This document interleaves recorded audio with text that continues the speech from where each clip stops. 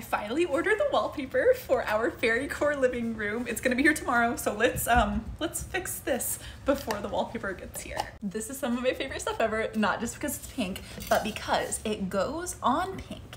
And then when it's dry and it's ready to be like sanded down, it turns white. If you're wondering what happened to the wall, we had the same couch here for like 10 years, 11 years, however long I've lived here. And we never really moved it, but it was a recliner couch that every time you would like kick out the little recliner part of it, it would like dig into the wall. And that is how this happened. While I do this, I really wanted to show you guys what wallpaper we ended up choosing. We ended up choosing this one. We were going to go with one that had like literal fairy houses on it, and then we were going to build fairy houses out of that. But I was worried that was going to be a little bit too much with like the fairy houses clashing. So we just went with like a more plain mushroom background. We can build our own fairy houses and make them look however we want.